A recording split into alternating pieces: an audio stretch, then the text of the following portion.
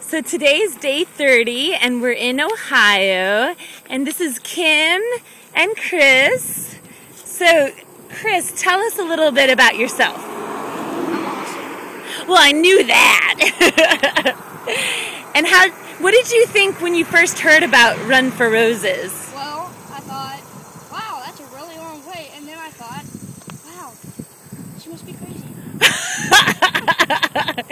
And tell us about your mom.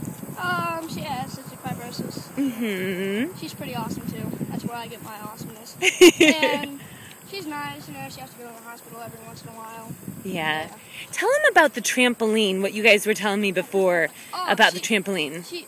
There's like an airway clearance vest, but the fun way is to jump on a trampoline and make her cough. Because that helps get her all that mucus, right? Mm-hmm. Awesome. And Kim, tell us about your relationship to Lisa.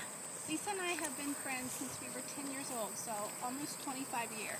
Wow. And we have been best. I mean, because she's an only child, and I don't have a sister, so she's like the closest thing. And we've done everything together.